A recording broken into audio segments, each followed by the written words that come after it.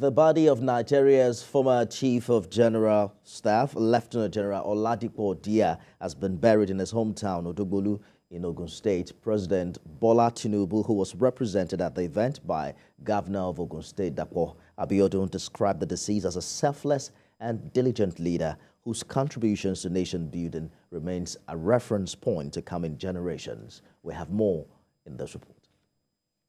It was a celebration of lives spent in service of humanity, nation building and defense of territorial integrity of a nation.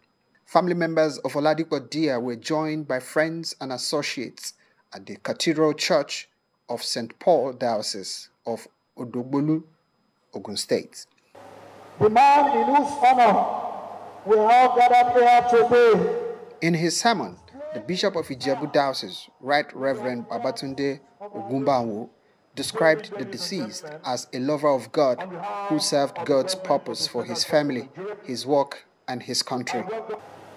In the history of our great country, Nigeria, has written so far, include many Nigerians who are passed on, and in this category of those who left their mark in the annals of the developmental political history of Nigeria is the late Lieutenant General Oladipupo Diya, GCON. President Bola Tinubu, who was represented by the state governor, Dapo Abiodun, said, although the death of Oladipupo Diya was painful, but his impactful life and legacies were sufficient to console Nigerians. While we deeply mourn the passing of this great Nigerian, we must not fail to consciously celebrate General Diya's sterling qualities of bravery, discipline, courage, integrity, and patriotism. Others say the deceased was a bold and courageous military leader of great repute, disciplined and forthright. He will be greatly missed for what he stands for and what he believes in.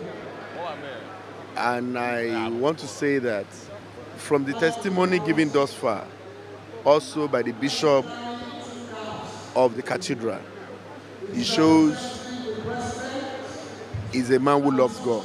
Humility and also service to the nation, to the progress of the nation are some of the things that I wish that those coming behind will take from him. We do hope that God will comfort the family he has left behind, the government and the good people of Ogun State, particularly Odogbolu local government. Dignitaries at the event included the Acting Inspector General of Police, Kayode Egbetokun, Ogun government functionaries, former military administrators, and captains of industries. The International Convention of the Ahmadiyya Muslims enters the second day. Faith-inspiring speeches were delivered by various senior members of the community, with its roots traced back to as far back as 1889. The community is seeking to ignite the flame of peace and love that burns brightly within the hearts of millions around the world. TVC News Ibrahim Shita reports. As the rays of the rising sun embrace the second day of Jalsa Salana, men, women, young and old are enjoying the presence of the leader of this community as well as the dignitaries present. Although the weather has been drizzling, members found cover under the marquees where many faith-inspiring speeches were delivered throughout the day by various senior members of the community. In a world yearning for harmony and compassion, world leaders advise the community to embrace the pillars of peace, love, and weaving together the tapestry of unity to sow the seeds of a better tomorrow. And I know the painful reality and challenges facing Ahmadi Muslims in Pakistan, and this is a cause that I am committed to representing and to fight for human rights around the world. As you come together for the Jalsa Salana, I know that prayer and quiet reflection will bring some respite and rejuvenation of spirit. You have all contributed so much, from delivering food, medicines, and extending the hand of friendship to all. Our people have suffered through genocide. They tried to murder us and take away our culture and take all of our land.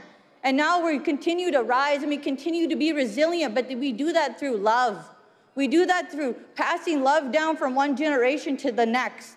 With the spirit of love for all, hatred for none.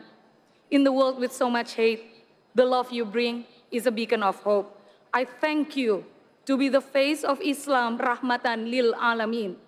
Islam as the blessings to the universe. I'm very impressed with the empowerment your community is imparting to your youth. I would also like to commend your community's charitable and humanitarian efforts. For any guest like me who has not read World Crisis and Pathway to Peace by His Holiness, I strongly encourage you to do so. It thoroughly resonates with me, and in particular the positive messages written to world leaders: respect, tolerance, and peace. Love for all, hatred for none. This is one of the slogans of the Ahmadiyya Muslim Jamaat. Right here is one of the main marquee where the Ahmadiyya foremost leader and diplomats preach love, peace, brotherhood to the community and to the world. Ibrahim Shita, TVC News, Hampshire, United